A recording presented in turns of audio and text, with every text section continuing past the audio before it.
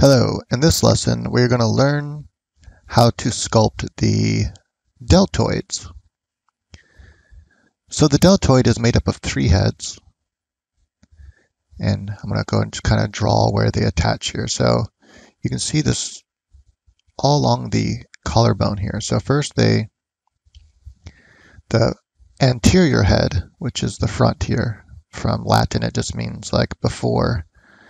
Not really sure why the front was considered before and the back was considered after, but anyway, so anterior before, and it connects to this second part of our clavicle bone. Remember, the first part was by the pectoralis, and the second part here is going to be, what's going to connect here is the anterior head of the deltoid. Then you have the middle head here, which will connect.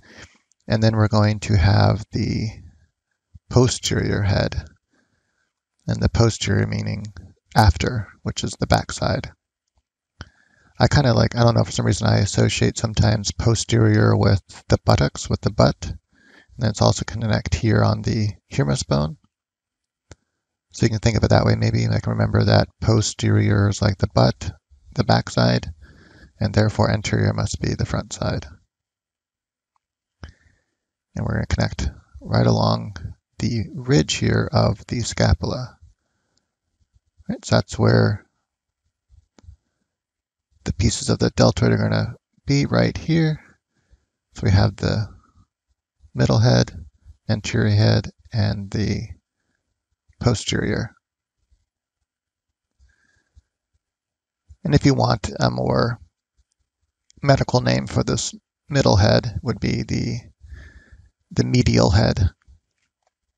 All right, so let's go ahead and get started on how to sculpt it. So the first thing we're going to do is, like always, we're going to go to add. We're going to add in a mesh. And the mesh that we're going to add in is going to be the icosphere.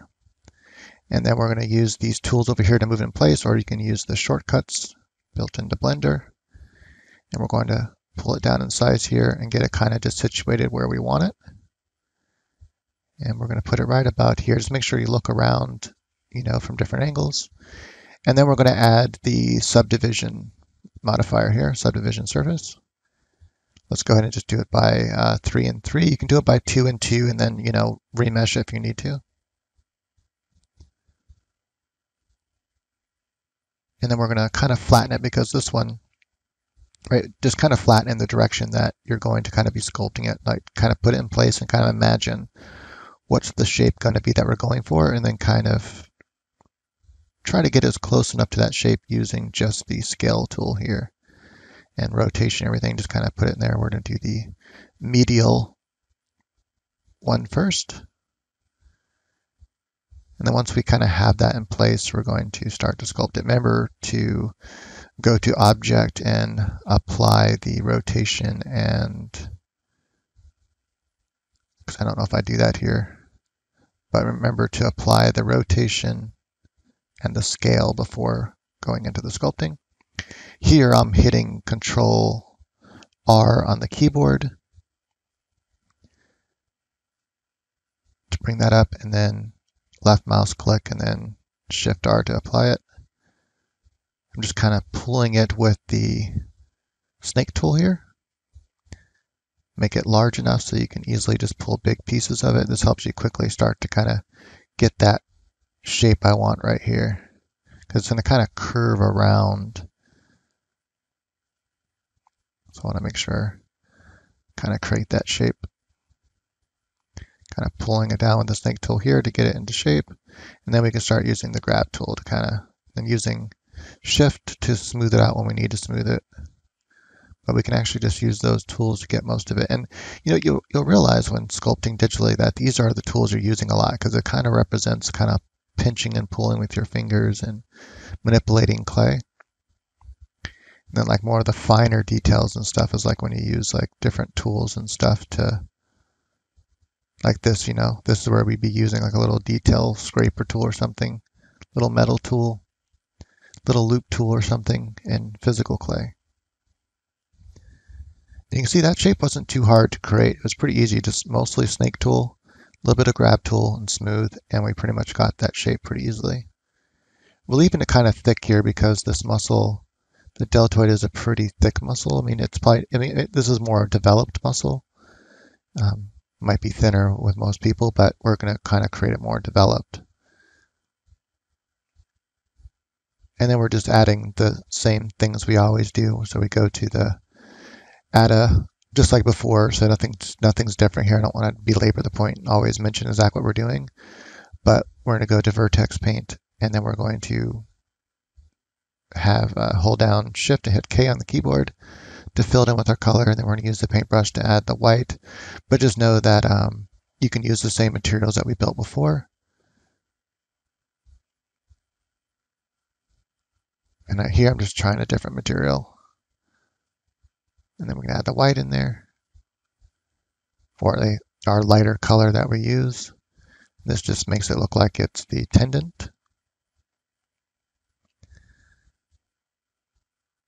And there we go, kind of blurred out a little bit. You can disappear stuff if you need to. And there we have it. We have the medial head, or the middle head of our deltoid. Now I'm kind of using this tool because this tool helps you kind of stretch the shape without really altering the overall shape very much, whereas the grab tool is really going to change the shape a lot. This one kind of retains the overall shape, but we can kind of, make something longer. And I'm just kind of moving it into place now.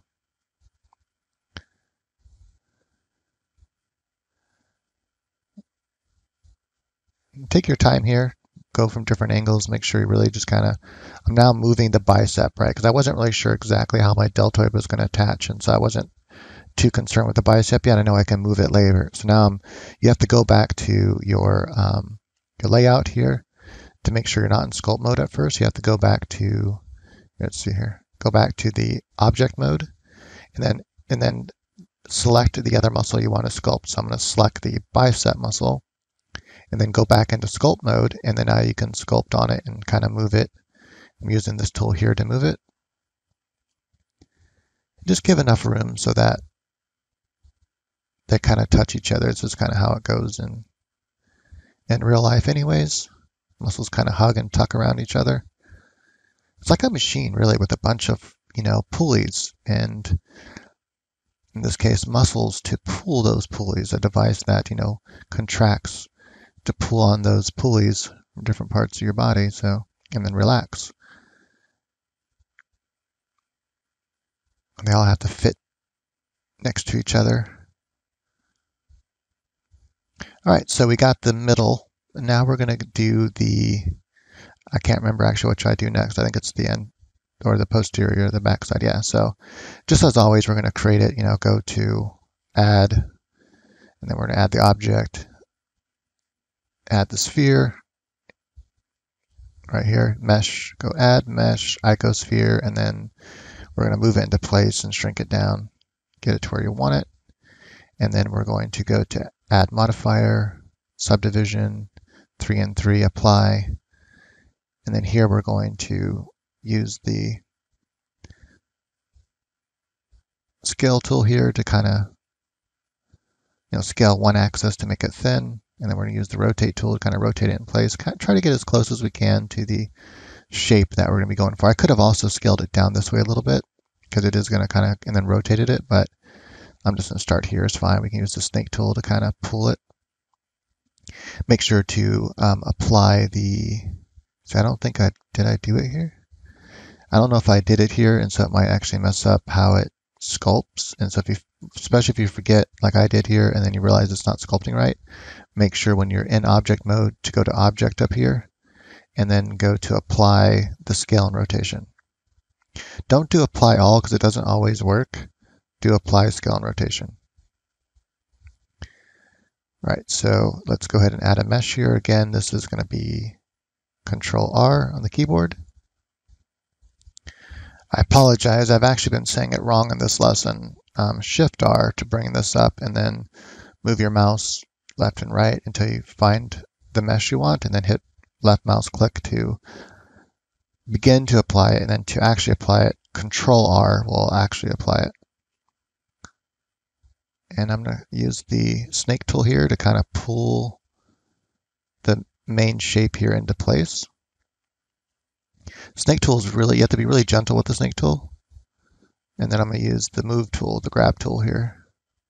Not the move tool, grab.